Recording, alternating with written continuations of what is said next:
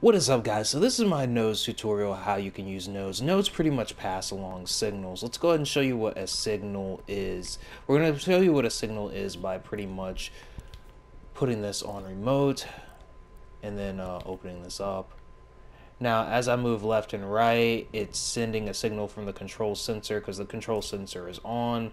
I move left and right and it sends it to that. So that's what a signal is. But it can also send specific types of signals. Like it knows that this right here is me moving left and right. Connecting this to a fat wire, you can actually make cool things like left and right movements on a snapped position, if that makes sense. So what I mean is the fat wire can tell whenever you're using the sticks. This is the stick settings. The fat wire, the fat wire is the splitter and the combiner. So the gadgets are the combiner and the splitter. That's what a fat wire pretty much is in combination. So this is what I mean whenever I say fat wire, splitter and combiner. And then the combiner pretty much is the left and right sticks. You can set the fat wire type right here within the combiner. And then with a node, you can pass the signal along through a microchip. So the node is pretty much creating an opening within the microchip.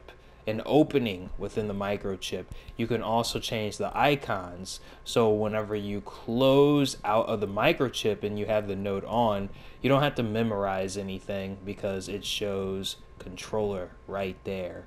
So it's passing the sensor, or it's passing the signal of me pressing left and right to the node. It can pass it can pass colors along too. Like there's a lot of things it can pass along. And then it's sending it to the splitter. The splitter is sending it to the combiner. The combiner is pretty much saying what to do with it. Sticks. So we're doing left and right movements. And then there's an out port. So you can change the type of the node. Do you want it to just pass through input, or do you want it to send somewhere else output? The reason that's important to have an output is because then it works like this right here. So this is an import right here, and this is an output. And logic and gadgets usually have that preset, but a microchip won't have that preset unless you add nodes to it, so it can pass the signal in and out, and you have to put the type of node that it is.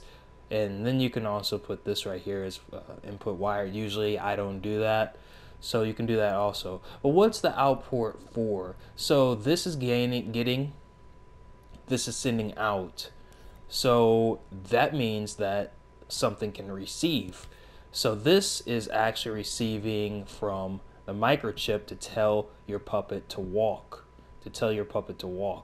That's what the output is for. So it can connect to things on the left side. The import is to connect to things on the right side. So that's how all of that will work with a node, and then it's just passing along a signal. It can also pass along colors. It can pass along other things also. Using this, you can create complex logic for your stuff, as well as keep your things organized. That is what all this is for. Instead of using multiple nodes, which you can use multiple nodes, you can also just use an exclusive gate. It's pretty much a giant node.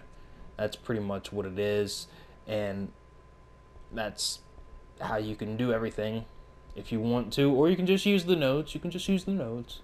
You can just use the nodes. But that's pretty much it. I like using the nodes. They're cool.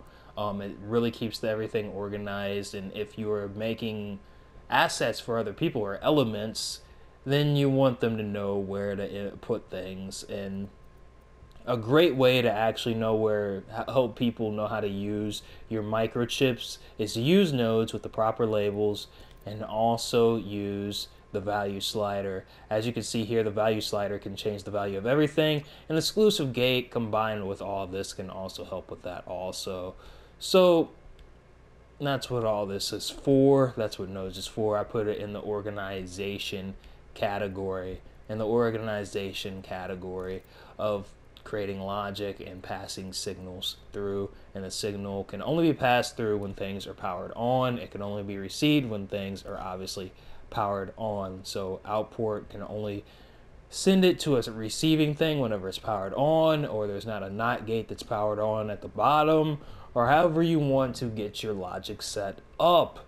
So this is how you do all this. This is how nodes work. Don't forget to subscribe. Check out my channel playlist for individual tutorials. You'll mainly be using nodes for microchips, fat wires, combiners, and splitters. And you can use it for probably other things. Just, get creative.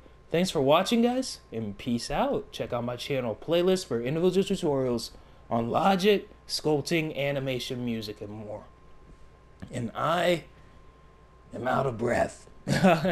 So I'm sorry about that. I have a really, really bad freaking cold, but I know this tutorial is so lit that it don't even matter.